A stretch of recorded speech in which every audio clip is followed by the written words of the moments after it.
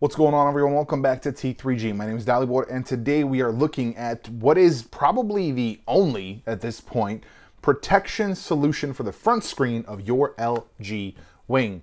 I have gone through quite a journey to get to a point where I have something that protects the front, and surprisingly, I like it. Whatever it is that you do the damn thing. Now, as I mentioned in the last video, I've gone through quite a journey with my LG Wing recently, and in that search for replacement screens and all these other things, I found a couple, I'll say a couple, there was a couple different manufacturers of this. I found a couple different manufacturers of this protective screen. I'm gonna have to take this off to show it to you. But this is it, right? It's actually just a 3D printed piece. This one specifically is called the Protector, which I appreciate. And what it does is it gives you an actual raised protective layer over the screen. It's not something that snaps on the front. It's something that attaches as so. So you slide it behind and then just kind of nudge it in on the back end here. You got to just kind of fiddle with it a little bit to get it properly in there. But once it's in, it snaps into place, and that is locked in right there. The other one that I found has adhesive, and I don't think it locks into place. This one, the way it's designed, it does actually snap into place. So there it is. I have a raised protection from the screen. You'll see that there is actually a lowered section here in the middle that allows me to still use my touch and my swipe features, which is great. But most of all, I actually feel confident in this phone being protected now. Like I said, it's above the screen, so even if it landed face front, as long as the surface is flat and not, all sorts of different levels of damage, it's going to take the hit. Like, it's going to take the hit instead of the screen, which is fantastic. Now, there are a couple drawbacks. It is a 3D printed item, so there, you can see the layers. It's not a perfect print, so like on, the top end here, there's a little bit of a gap. There's still some like fibers kind of loose. And I think it just kind of needs like a sanding, like a light sanding around the edges just to polish it off. Now, my immediate concern when I opened it was, man, that is a lot of contact area. Is this going to scratch up my lower screen?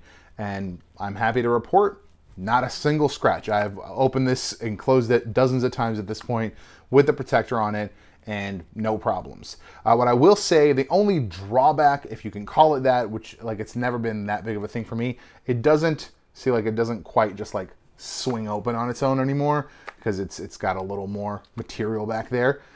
Which, again, not a huge loss to me. Like, usually when I'm going into this view, I'm typing, so like my second hand is involved anyway, and maybe just over time it might kind of work itself out. I have noticed on the back that there is a bit of a trail, and I think that's from this raised area on top of the screen that allows the screen itself to like not like bounce and pivot. Not really, I don't think there's really anything to be done about that. I think that's what also slows down the swivel. But again, it's not like a functional problem. It's not going to damage anything. And overall, I think this is a great solution for the LG Wing.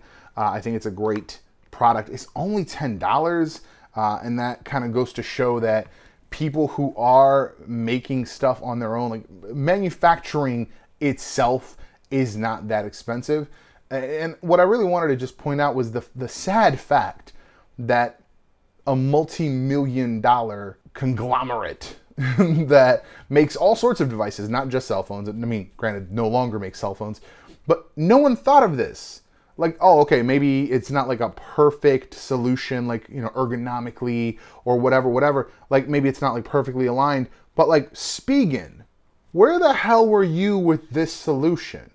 You know what I mean? Like, where is Spigen with this solution? Where is Casemate with this solution? Where are these companies that's literally their main things to make cases, and they didn't come up with this? It took a user to be like, hey, how can I solve this problem that I have for myself, and then turn that into a model where they're able to sell that and make a little bit of money off of it for their trouble. And I applaud them for that, and I hope they pursue that further, and I hope that they find more solutions to more models. I think there are definitely a ton of phones out there. If I can throw out a recommendation to the person that made this specific unit, go for the Duo, the Microsoft Surface Duo. That seems to be extremely light on cases. I think if you can provide something cool and protective, you're gonna find yourself a nice little niche there. Of course, the product is linked down below. It's an eBay link, but the shipping, I mean, like pretty straightforward shipping. It was very well protected when it came in.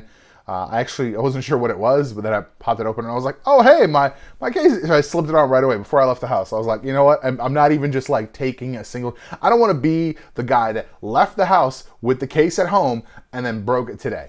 Don't want to be that guy. So I'm like, I'm just gonna put this on and move on and see how it performs. And honestly, it's been a fantastic experience today, and I feel comfortable and like secure in this phone for the first time in a while.